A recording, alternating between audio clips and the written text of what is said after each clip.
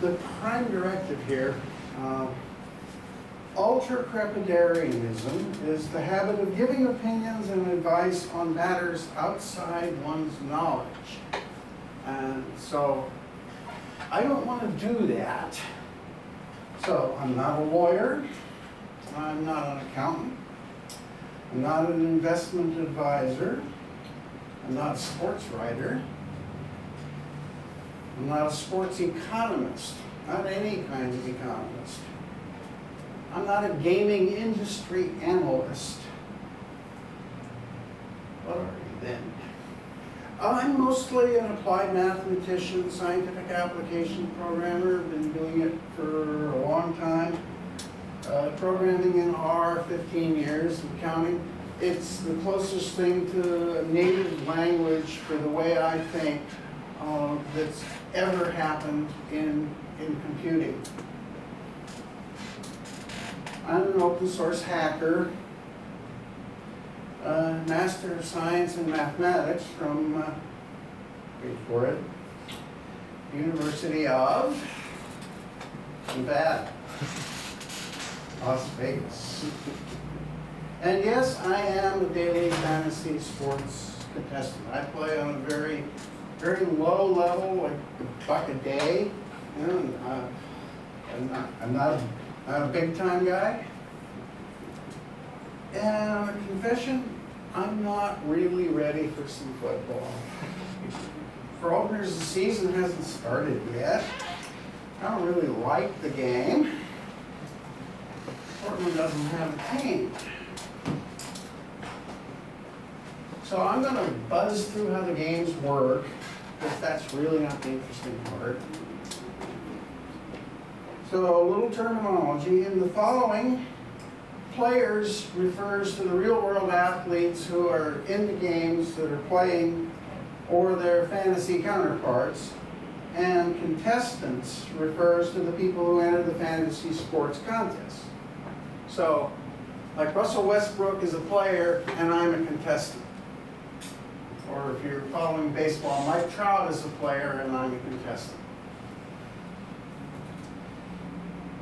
So first thing happens is contestants sign up on a site. There's two big ones and a whole bunch of little ones. If you watch sports on TV, you've seen the ads for the big ones. I'm not going to mention their names. You'll see one of the names a little further down.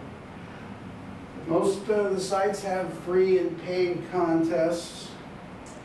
For paid contests, of course, you have to deposit funds.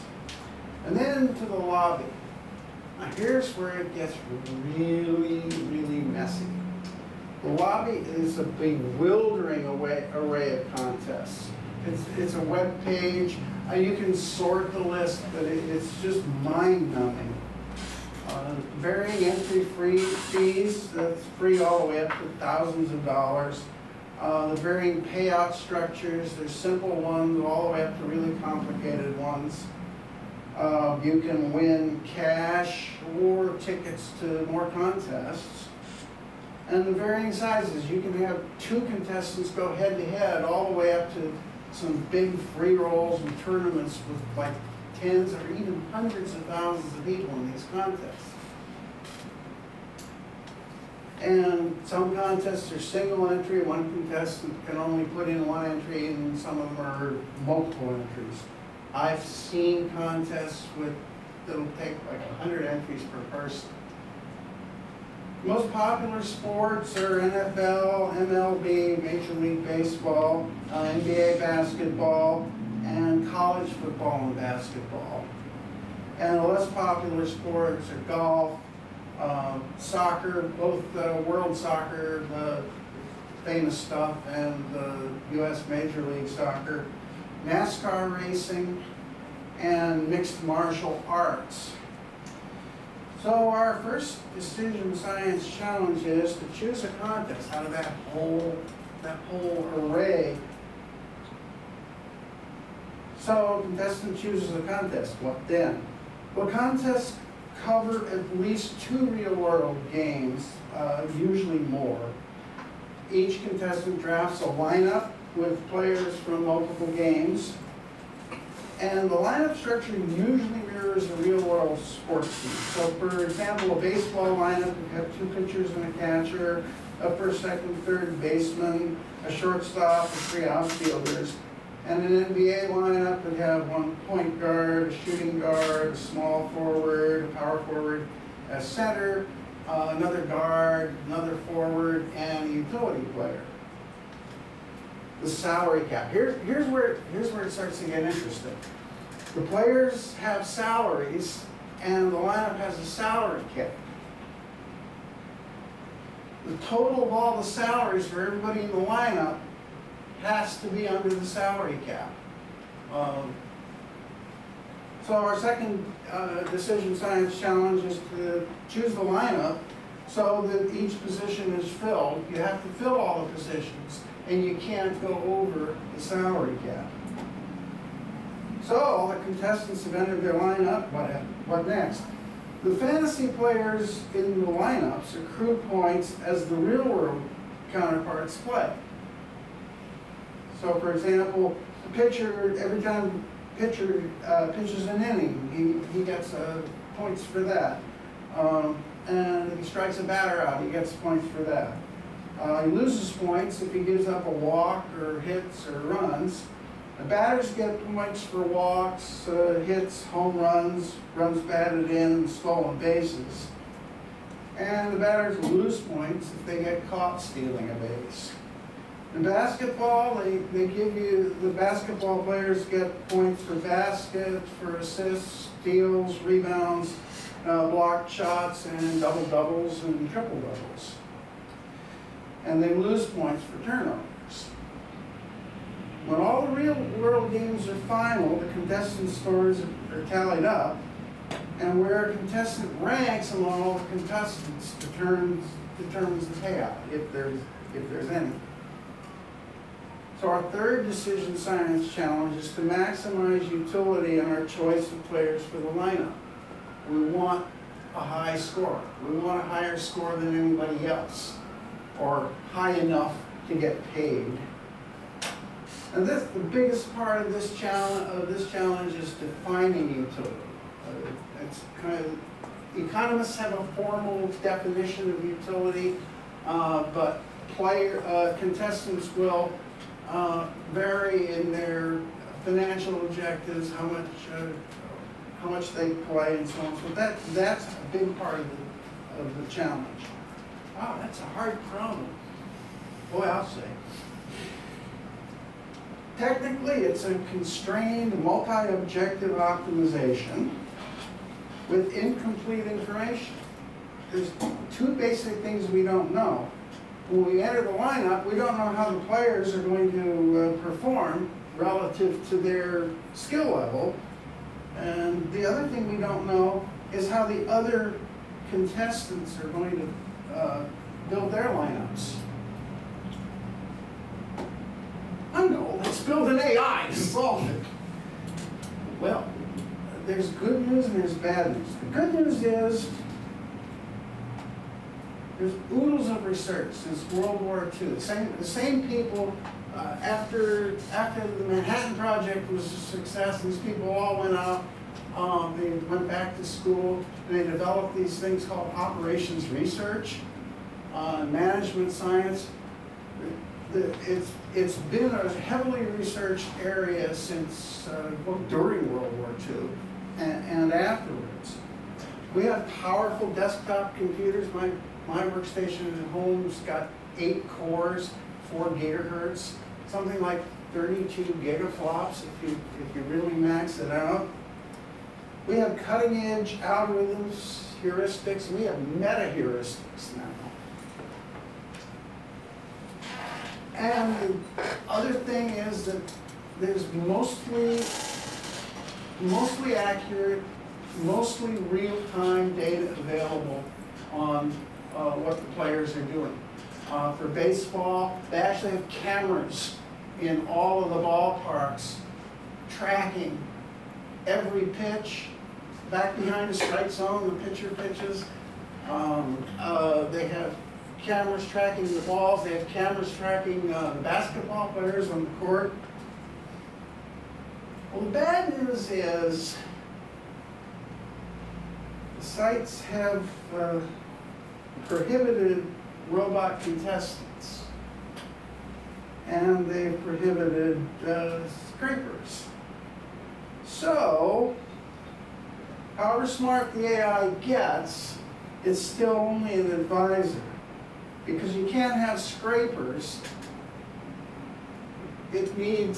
We need to actually go and look at the contests and decide which ones we want to enter.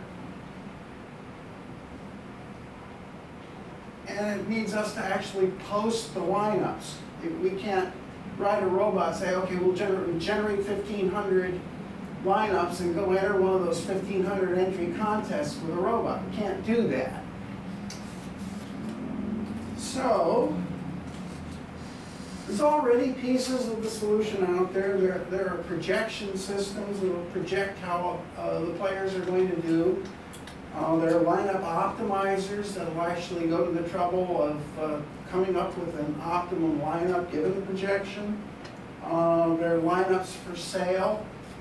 There are various people who give a pick of the day, say this particular batter is a good play, and so forth. Wait, how do the pros do it?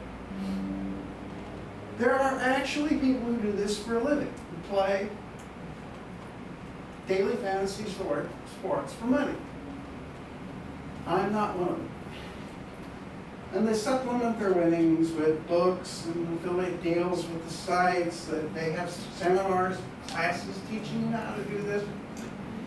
And of course, speaking engagements. Yeah, but how do they win the contest? Well, they have somebody else doing the heavy lifting, the hard decision science stuff. I already mentioned a related entity. There's a hint. Anybody know what it is? Give you another hint. What happens in Vegas stays in Vegas. Hey, give that man a Cupid doll or whatever they give out now. That's right. It's the Vegas sports books. The bookmakers project who's going to win the games. So you sort of have they've done that, and by how many points. How high the point total is going to be. And sometimes even statistics for individual players. With football, for example, you can bet on how many completed touchdown passes certain quarterbacks are going to make. And even which way the wind's going to be blowing. They look at the weather forecast. Is it going to be blowing towards the plate? The pitcher going to have a tailwind? Going to be blowing towards the mound? Is the batter going to have a tailwind? Going to be blowing sideways? So, for example, Vegas says the Phillies win a low-scoring game with the wind towards the plate. So, you roster the Phillies pitcher. Vegas says the Brewers are going to win a high-scoring game with the wind towards left field. So, you roster some of the Brewers batters. Vegas says the Warriors are going to beat the Knicks by 25 points. Well, you don't roster anybody from this game because what's going to happen is the Warriors will mostly play the bench unless the Knicks take the lead. So it's what they call garbage minutes.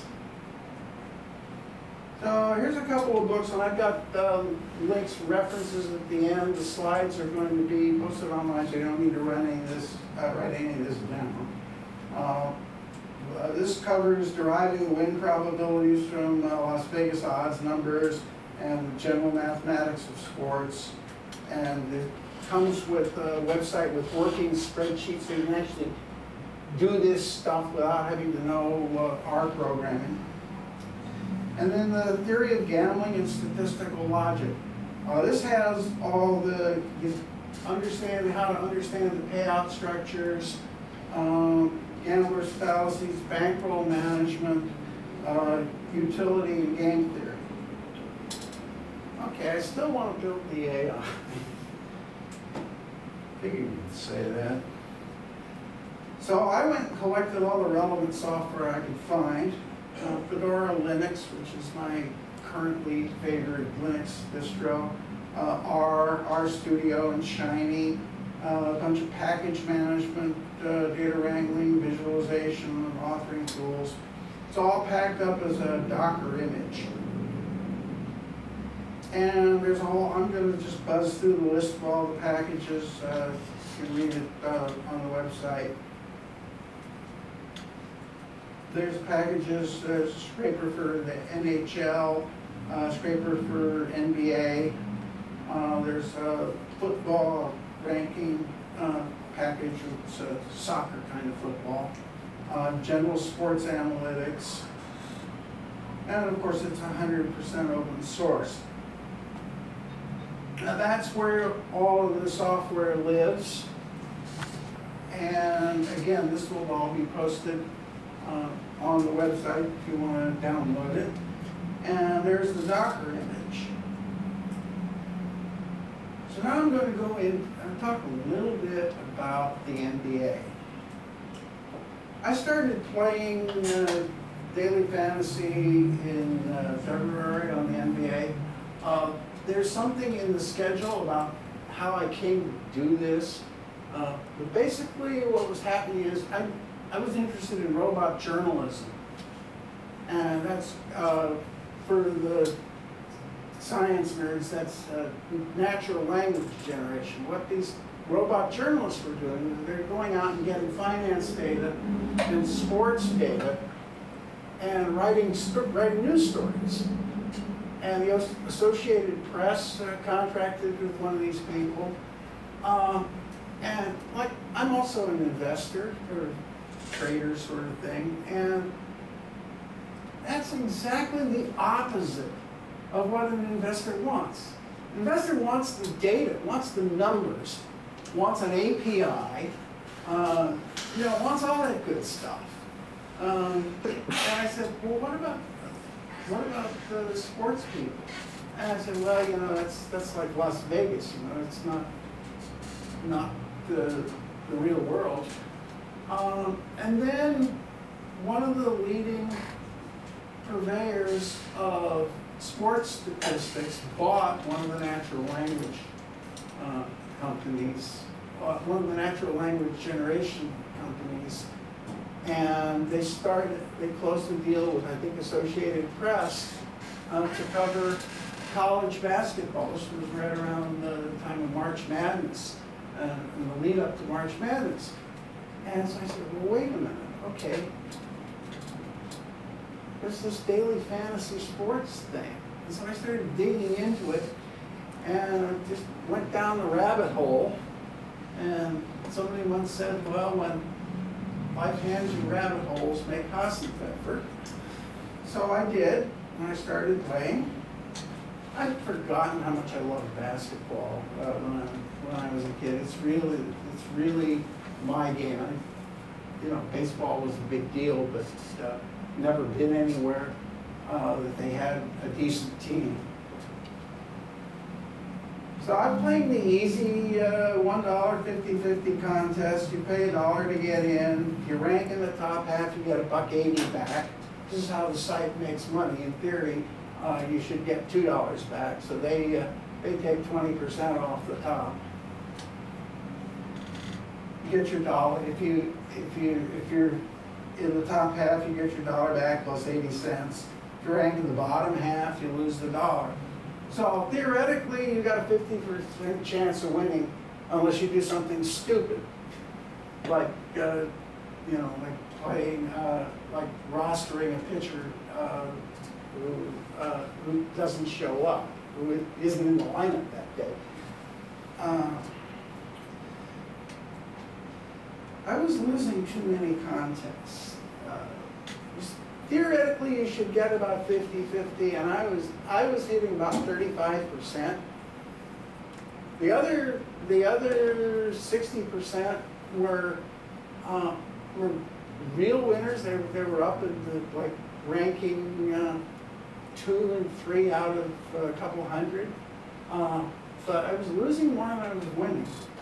So the free picks weren't helping. The free projections weren't helping. The free optimizers weren't helping. I couldn't afford a paid service and play at $1 a day, because the paid services are like 20 bucks a month at the low end. So I kind of dug into what the optimizers were doing. Essentially, they're doing linear programming. It's a pretty straightforward, constrained linear program, mixed integer linear program for the operations research keeps. You have to fill all the slots in the lineup, and you maximize the score subject to the constraint that the salary, you can't go over the salary cap. And it's a pretty straightforward problem. It has been since the 1940s. Well, they weren't doing a couple of things. They weren't accounting for the distributions of the scores. They were using the average, or the projected average, because that's how their projections work. They take the player's average and they adjust it for other factors. Like, for example, home court basketball, home court advantage, and the opposing team's defensive strength. It's really as simple. It works, more or less. There are more complicated ways to do it, but this works. And the other problem with that is averages aren't robust. That if like Russell Westbrook had one game where I think he posted like 110 fantasy points. That's going to bring his average way up, even though it may not be representative of how he's really playing, his real strength. It's too sensitive to outliers. So I built a gizmo to go look at the score distributions. So it downloads some detailed game data, calculate the fantasy points, and look at the distributions of the fantasy points, and make box and whisker plots. The data, there are free scrapers for the NBA, but I went and subscribed to a paid service because I wanted to get on the air quickly. I didn't want to spend a couple of weeks trying to get the scraper working. So I can't open source the data, but the code is open source, and it'll be, there's an R notebook. Again, you don't have to write any of this down. And there's a rendered version on my sports blog at dfs.tools. And so, quick guide to box and whisker plots. The next slide is going to be box and whisker plots. There's a center line, there's a box, and there's two whiskers coming off the box, and then there's points, there's outliers. So the higher the center line, the better the median score. Now again, the median is a more robust measure of the core strength of a player than the average, because it's not sensitive to outliers. The wider the box, the larger the interquartile range is. Now the interquartile range is a more robust measure of consistency. A narrow box is a consistent player, a wide box is an inconsistent player. And then the points outside the whiskers are outliers, and you're going to see some outliers. And if the line isn't in the middle of the box, the distribution is skewed. Ordinarily, statisticians and people who do this, they love to talk about the Gaussian distribution. You've probably heard it called the normal distribution. Gaussian distribution, it's symmetric, it has certain really nice properties, and if you do enough little things and add them up, you get one. It's an easy assumption to make. It just doesn't happen to reflect reality sometimes. And in the case of basketball player fantasy points, it turned out it didn't. So if the line isn't in the middle of the box, the distribution is skewed. If the line is closer to the top of the box than the bottom, that means the area in the line is lower. The area above the line is bigger. That's good skew. That means the player has what the fantasy contestants call upside. But the line is higher if it's above the line. If the area below the line is bigger, that's bad skew. It means it has downside. So I don't, let's see, how, do I need to blow this up?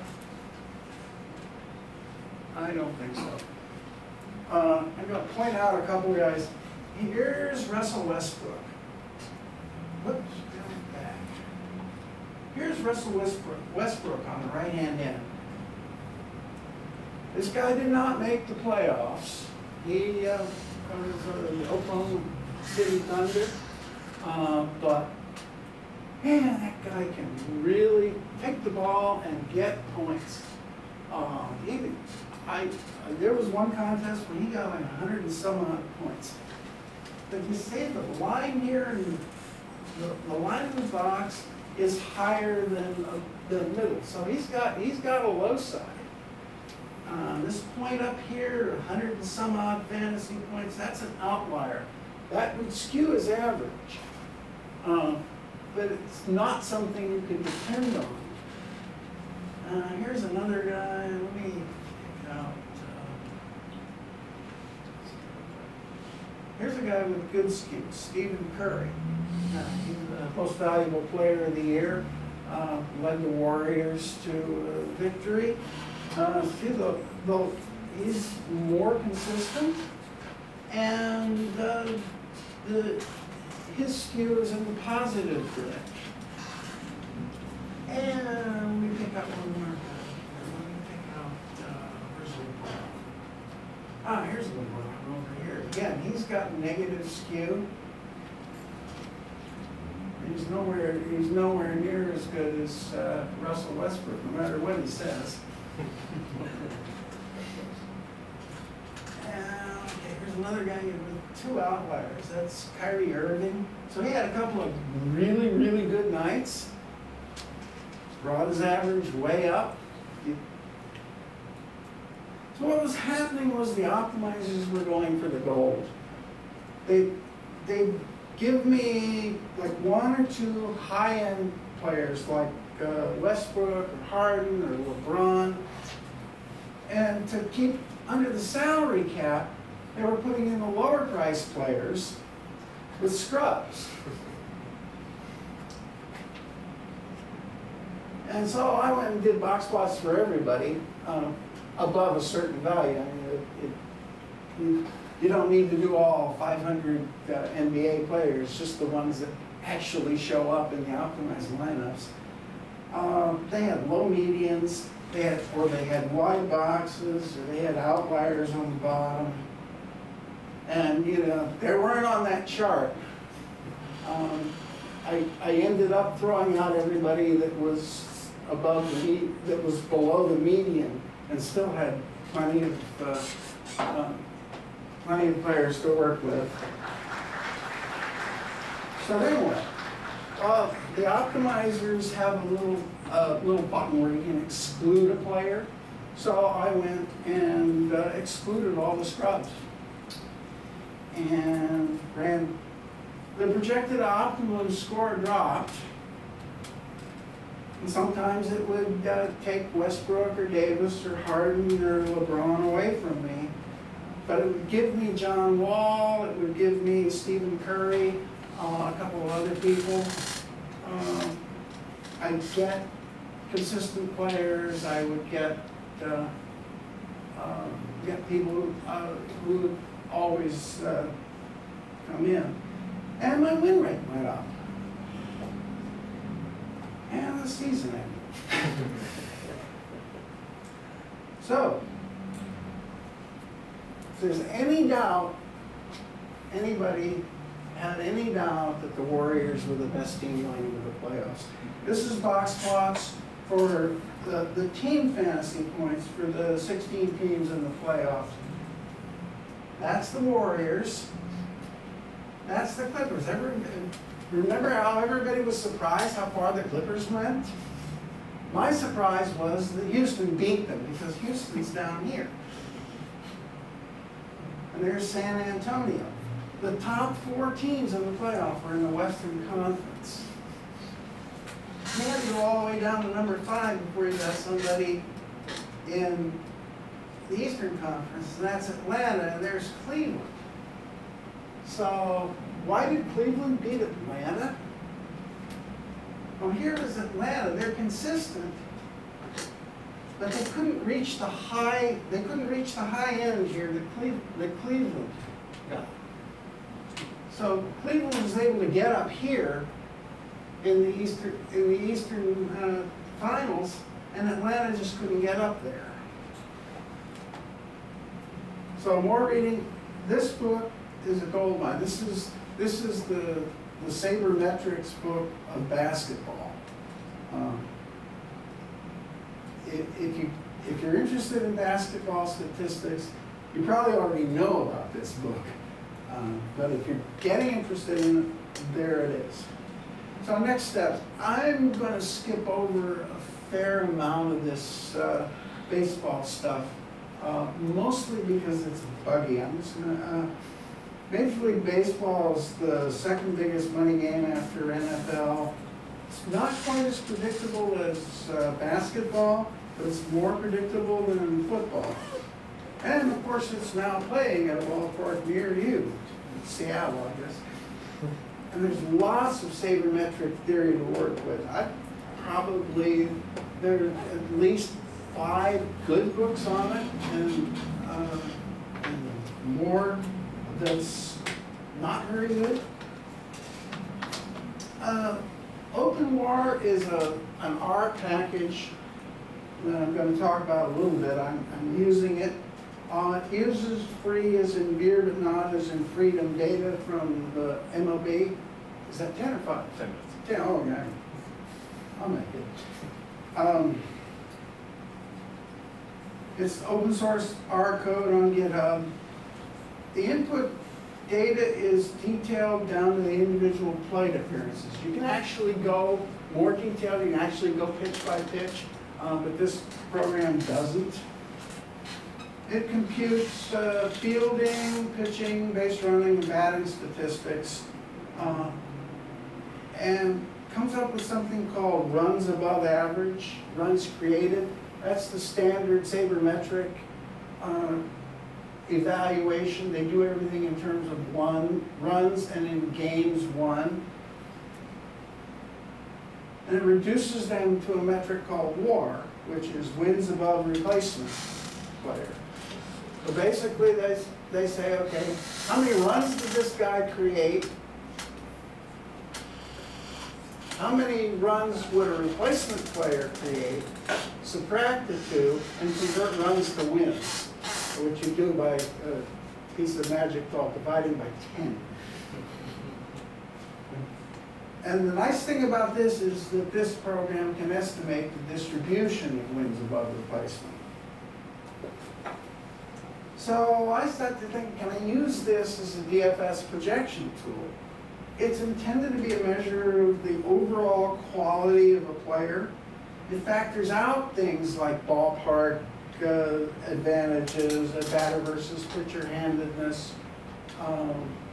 So it's kind of saying there's supposed to be a correlation between a real-world player's wins above replacement and a real-world player's salary on a team. So I said, okay, well, that ought to work for fantasy sports too. I ought to be able to take the wins above replacement and correlate it with the fantasy salary. And indeed, you sort of can. At any rate, the DFS pitchers accumulate fantasy points only for pitching. Even if they bat, like in the National League, if they happen to catch a ball, they're fielding. If they bat, if they're base running, they don't get any fantasy points for that. So rather than use the wins above replacement, I'm using the subset of the replacement of the runs above average that just does pitching. And the same thing's true of fantasy points for batters. They only get points for batting and base running. They don't get points for a double play, or they don't lose points for an error. So I'm fitting the fantasy points as a linear function of the batting plus the base running. You do get the points for stolen bases. So there's a scatter plot. I'm not happy with this, and this is why I'm not going to spend too much time with it. But essentially, for pitchers, here's the runs above average, and the average fantasy points per game. And it's a nice fit, but you can do better. Because you've got the detailed data, you can calculate exactly how many fantasy points they got. You don't need to run this fancy runs above average model, compare a player with an average player. You just need to figure out how many fantasy points he got. And the same thing, so there's the top 10 pitchers by this metric. I ran this a few days ago, and this is just 2015 data. This guy is Sonny Gray, Dallas Keuchel, Zach Greinke, Max Scherzer, I forget Archer's first name and DeGrom's first name. There are a couple of names that you probably hear if you follow baseball a lot that aren't in this list. If you follow baseball a lot, you hear Felix Hernandez, the Seattle pitcher. You hear Madison Bumgarner, the San Francisco pitcher. You hear Clayton Kershaw, who's the Dodgers pitcher. I mean, these are the three superstars in fantasy sports. They're not in this. They're not in the top 10. They're down a little further. And that says something. And there's a scatter plot for batters. I did the same thing. It's basically base running statistics. Top 10 batters by runs above average. Now here's the names you probably have heard. Paul Goldschmidt, Bryce Harper, I think it's Brandon Crawford, Matt Carpenter, Anthony Rizzo, Miguel Cabrera. These are names that you've probably heard.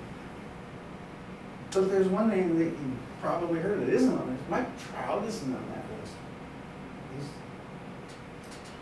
This is very much a work in progress. It's experimental, it's buggy. I'm hacking on it every day. I'm really not going to post much source code.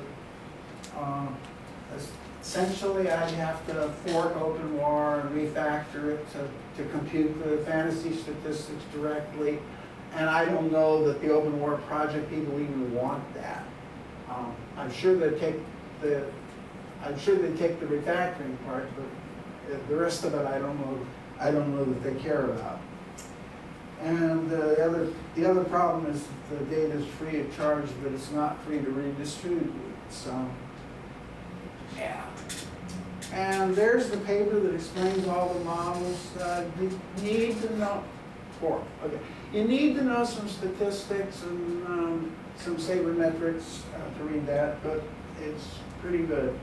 So the next steps, NBA, I'm going to switch to the R-based scraper, not because I can't afford the other data, but just because then everything will be open source, and I can open source links to the data and everything.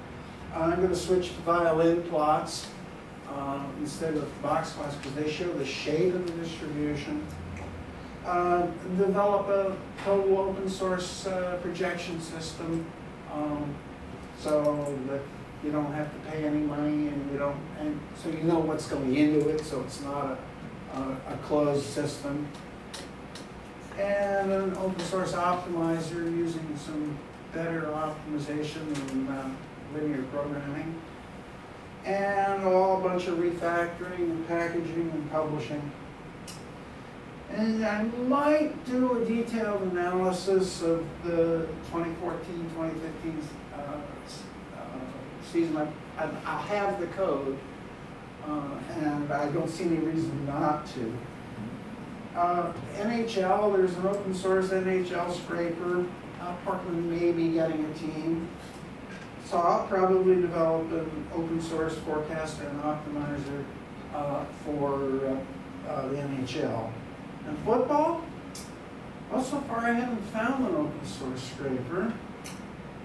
The NBA season starts before the NFL season ends, so you know, I'd kind of be kind of a time management thing. Did I mention I don't really like football? So source repositories, here's the presentation. There's the R notebook. There's one in there at the moment, which is the kind of a more narrative version of the NBA stuff I did. There's the whole OS Journal project, and there's the Docker image, and there's the OpenWar repository, and there's the NBA scraper, and there's the NHL scraper. So questions and answers. We've got about 3 minutes if anybody's got any questions.